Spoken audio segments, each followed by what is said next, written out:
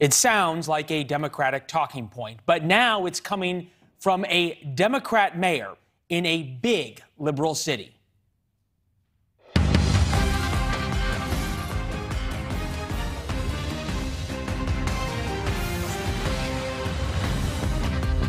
Good evening, I'm Leland. At this hour, a majority of minority groups in America's largest city could be literally blocked from entering indoor venues in New York City when its vaccine mandate takes effect in a few weeks. Meanwhile, the Biden administration wants other cities to follow, and that caused the mayor of Boston to issue this stunning comparison.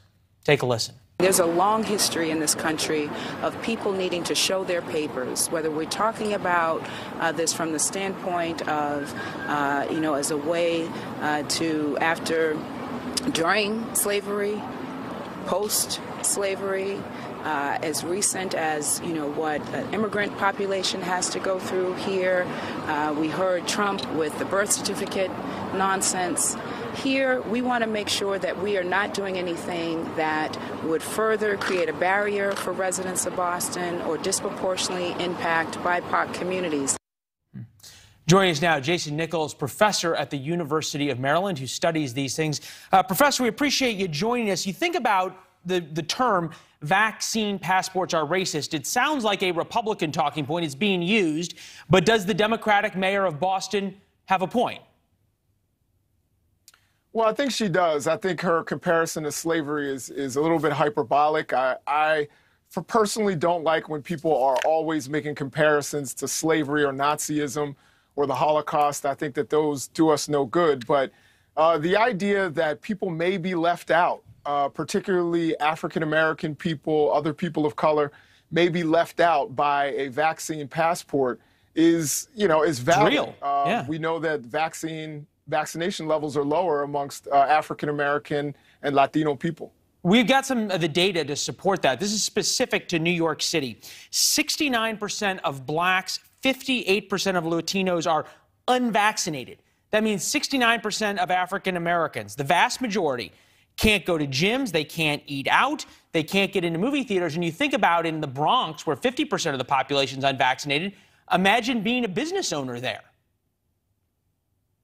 Yeah, I think my bigger concern, even than people having access to eat or to work out in a gym, is the idea that they may not be able to work in that gym or be able to work in that restaurant. And, there are other populations, even undocumented populations, where people are afraid, for many reasons to get vaccinated and may also not be able to work, which can create another underclass. So I think that that's really my worry, is more about the employment issue that could come from this. There are a lot of concerns. I think that Mayor de Blasio, I understand he may be doing this for prophylaxis or prophylactic reasons, but I think that he's jumping the gun a little bit.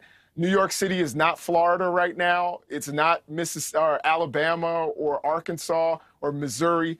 I think it's not necessarily one of the hot spots, and I think he may be jumping the gun and going a little far right now. As we look at that graphic about the minority populations that are unvaccinated, there was a recent poll that looked at it and said many people are more afraid of the vaccine than they are of COVID.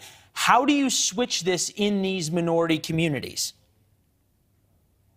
Well, I think it's going to take significant marketing. Particularly in New York City, I think you have access to many health professionals who can go out and speak to those communities.